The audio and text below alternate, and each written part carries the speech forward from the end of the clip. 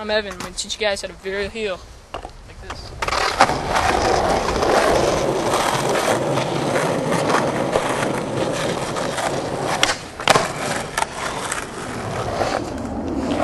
To do a varial heel, you need to know how to do two tricks.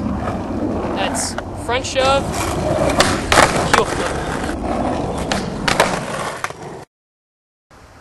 Alright, the foot position. It's like right there, somewhere in the middle of the board, so that your toes are hanging off somewhat, and your back foot's in the corner of the board, like at the bottom, so it can, not that far, but just pops off, and the front foot slides up, and the back foot just turns the board like that. That's it.